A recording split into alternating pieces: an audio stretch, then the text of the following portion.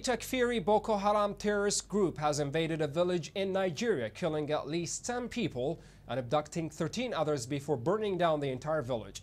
The terrorists, riding on motorcycles, opened fire on residents in Kubrrivu village near the northeast town of Chibok at dawn on Saturday, locals said on Sunday.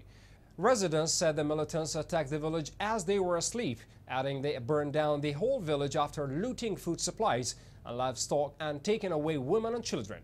A community elder says 7 women, 5 boys and a girl were abducted by the violent group which has pledged allegiance to ISIS terrorists in the Middle East.